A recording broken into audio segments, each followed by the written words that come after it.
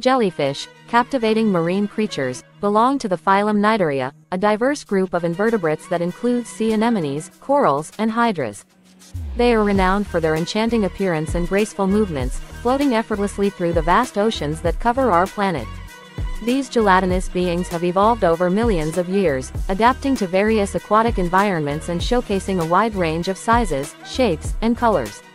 The key physical characteristic of jellyfish is their translucent, gelatinous body, which earns them their name. The body is typically bell-shaped, referred to as the medusa, with a central cavity called the gastrovascular cavity.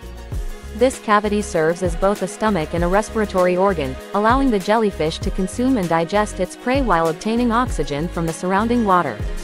On the surface of the bell, specialized cells known as cnidocytes contain harpoon-like structures called nematocysts.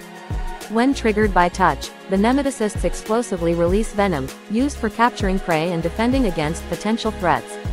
Jellyfish exist in a wide range of sizes, from tiny, millimeter-sized species to giants with bell diameters reaching several meters. The lion's mane jellyfish, Cyanea capillata, one of the largest species, possesses tentacles that can extend over 30 meters, making it one of the longest animals on Earth. Jellyfish are found in oceans around the world, occupying various habitats from coastal waters to the open ocean. Their distribution is influenced by factors such as water temperature, salinity, and nutrient availability.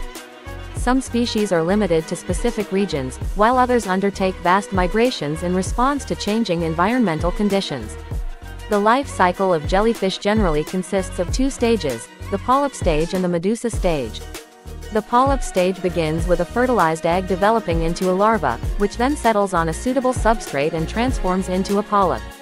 Polyps are typically sessile, cylindrical organisms attached to the seafloor or other surfaces.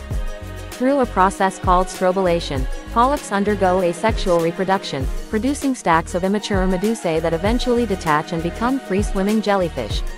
The medusa stage is when jellyfish are most recognizable, as they exhibit the bell-shaped body and trailing tentacles. Jellyfish are carnivorous organisms, primarily feeding on small planktonic organisms such as zooplankton, fish eggs, and larvae. Some larger species can even consume small fish and crustaceans. Using their venomous tentacles, jellyfish capture their prey and transport it to their gastrovascular cavity for digestion. While jellyfish play important roles in marine ecosystems as both predators and prey, they can also have ecological impacts. Periodic blooms, where jellyfish populations increase dramatically, can disrupt marine food webs and impact fishing industries and tourism.